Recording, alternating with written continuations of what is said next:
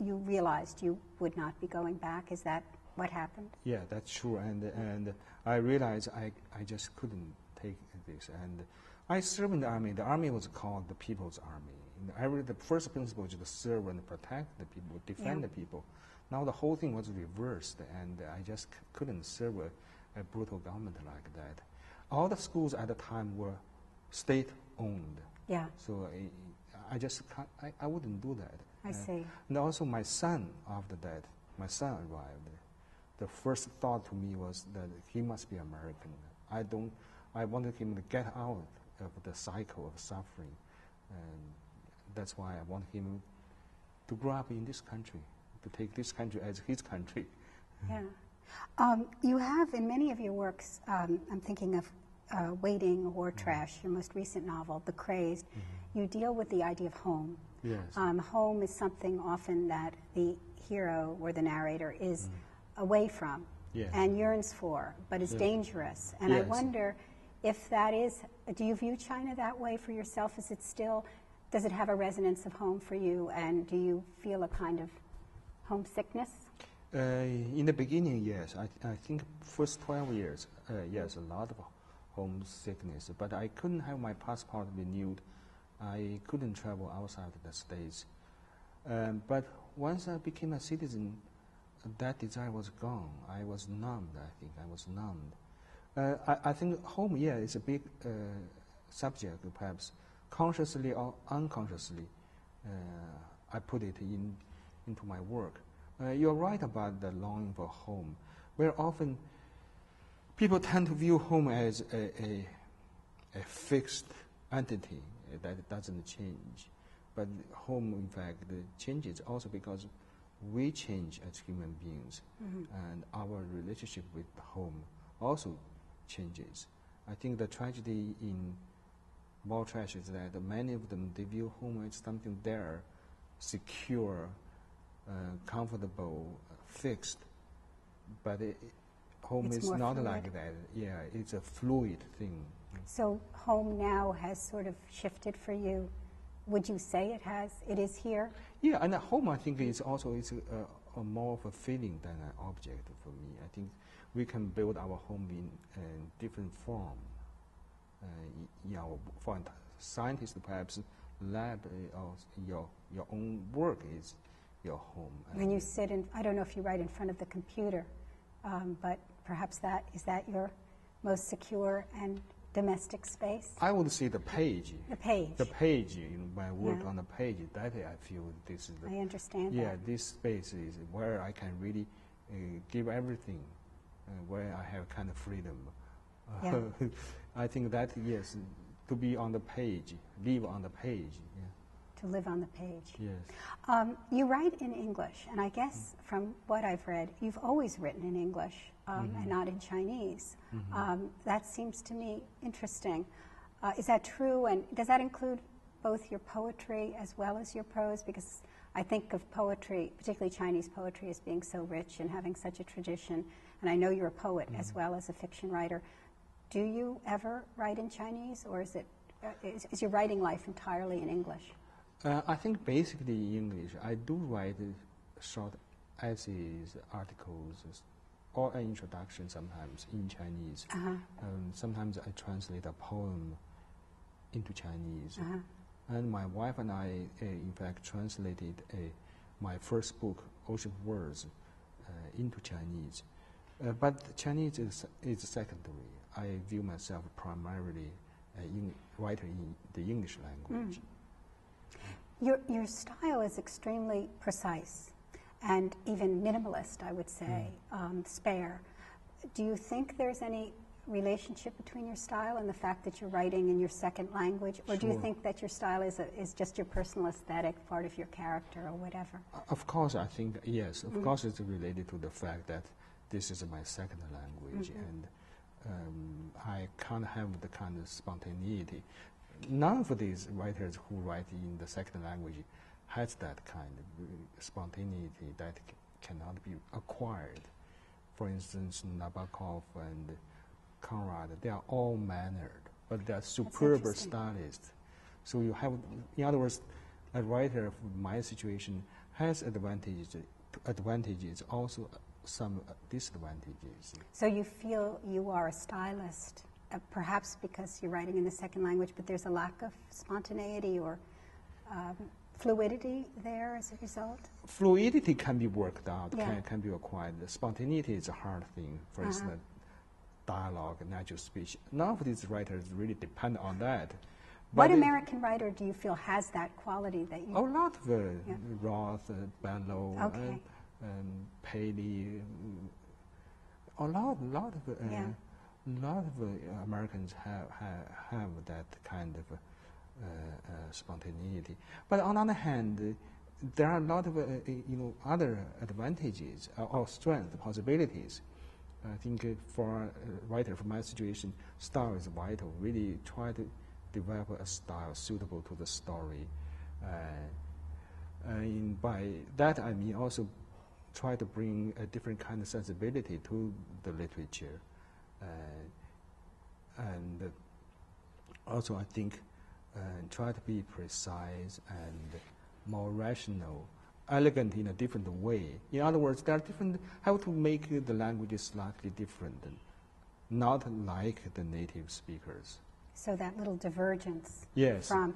Well, that leads me into another thing I note about your writing. It has I don't mean this, I mean this in a positive way. There's an anthropological quality sometimes in your writing where we learn things about another culture that we didn't know. I'm thinking, for example, of The Bridegroom, where the take on homosexuality as seen through the lens of this provincial Chinese society is so different from anything we would know here. Yes. And I wonder if, while you write, you ever think, oh, this would be really interesting to American or European readers, something they wouldn't know. Does that ever pass through your mind as you write? Sure, there's a space there between the two languages and two cultures, something that is already jaded to another language, but can be fresh to another. But one can easily abuse this space, this privileged position. That's why I always take translatability as a standard. That means once my work is translated back into Chinese, the Chinese reader, they must find it interesting and authentic. So that's the way to prevent myself from abusing this privilege. Of being simply the interesting, eccentric storyteller. Just depend on novelty. Yeah. I hear that you are now working on a novel set in the United States, your first. Yes, the big could you is that a particular challenge, and how is that going? It has to be really, everything will be different. Setting different, the characters different, and even the manner of speech will be different, very different. And so for me, it is really a different kind of beginning.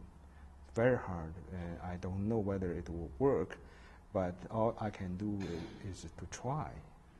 So you feel you're at the stage now where you feel the need to write an American novel? Sure, yeah. I've been here almost 20 years. Is it that long? Yes. And also, China has been remote now. I'm not familiar with the current China. And it also is, my heart is not there. Honestly, I feel the American experience is closer to my heart. Okay. You've made the point that to be a writer, you have to have a sense of hopelessness. Sure. A sense of failure. Yes. I find that a very resonant remark. Could you elaborate a little bit on that? Yes, there are two, I think, okay. Firstly, if we imagine our work in the context of the work, all the works written before our own work, and we can easily see how insignificant our writings are. In that sense, in the end, there's only failure. And also there's on the... What do you mean by failure, exactly? It means you can't write anything better, and you can't produce any really meaningful, very significant work. Very often what you'll be doing is doomed from the very beginning. So we just try our best. So that is kind of failure. Another way, I think, where many writers, we write because we can't do anything else. I would agree with that, absolutely. That's kind of depressing, isn't it? Yes, yes, and this is the way to spend your life. On the page, you feel alive. It's something you can manage. You feel this is a way to spend your, to exist on the page. So in that sense, this is kind of failure, right? You retreat to the page. So you feel it's an alternative to actually living? Yeah, on some I do level? believe that, yes. Yes. Yeah, as a writer myself, I will say that I think there's a lot of truth in that.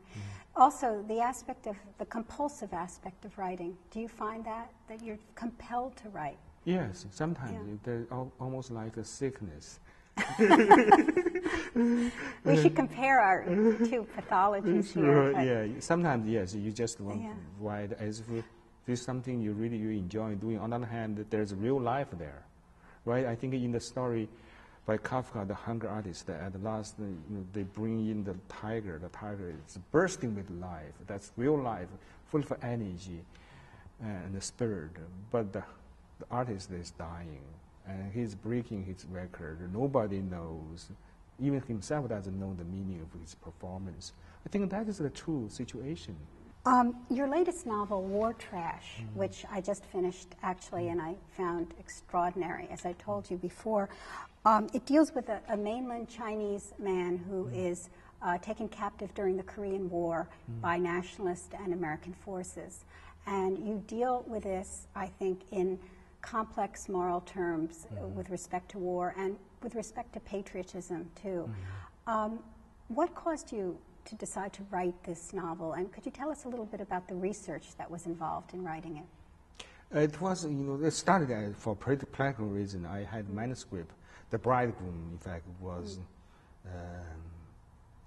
on contract with Zoland Books, but I didn't have the whole manuscript, but they didn't have it either. But they wanted to go ahead and publish the book anyway, because Waiting had just gotten the National Book Award. They wanted to take advantage of the situation. But I wanted them to wait, but they wouldn't. In order to replace the manuscript, my wife suggested that I write a short novel, a complete thing, to substitute that for that.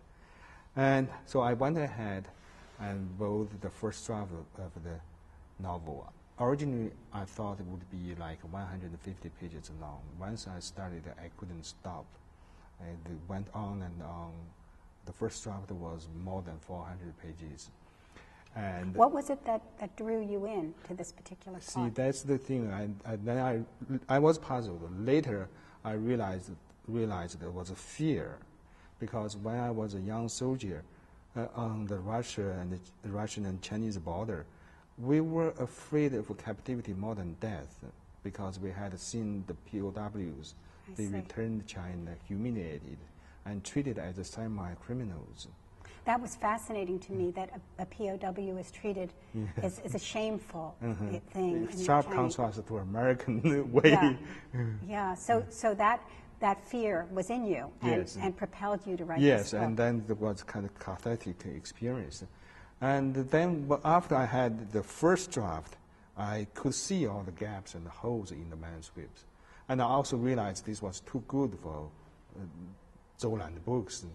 And so I had to slow down. This was a serious work, and so I began to do research and began to read a lot of memoirs and articles and books on the subject. It's so replete with information about the period and about the details of what it must have been like in that situation, which I assume you got from your research. Yes. Sometimes in some cases I got 2 or 3 details from one book, but I hate to let people think I stole from them. So that's why I gave it a bibliography. I could see this detail from that book, that detail from the other book. Just want to be honest. Well, it's a wonderful work, and I really enjoyed reading it. I think others will, too. Anyway, I want to thank you, Ha-Jin, for joining us today at the Drexel interview. Thank you. It's a pleasure. And thank you for joining us at the Drexel interview.